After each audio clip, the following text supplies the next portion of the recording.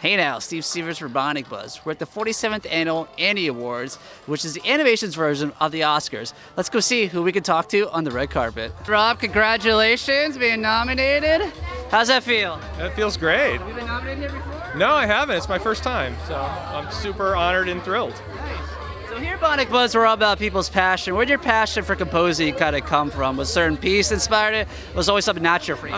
It was something I did from a very, very young age. I was always into music, and my passion for scoring to picture kind of happened in high school, right? You know, in the 80s when all the greats like John Williams and Jerry Goldsmith and Vangelis and Harold Faltermeyer and, you know, we're doing these amazing scores, and that's where I really kind of decided that's what I wanted to do. Very cool. Well, I want to follow your journey going forward. Where can we do it on social media?